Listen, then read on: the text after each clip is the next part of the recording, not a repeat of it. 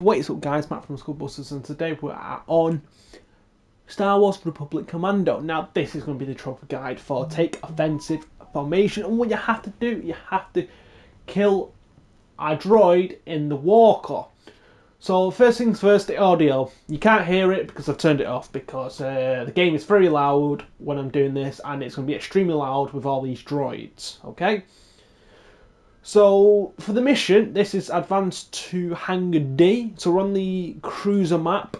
Late on the cruiser map, you have to go to each individual hangars. This is Hangar D, and this is where the walker will be. But first, you've got to do the 30-second slice here. Once you get the 30-second slice, you'll get the walker. So all you need to do is come up to it and come to this orange button, and then just fire away, and that's the trophy.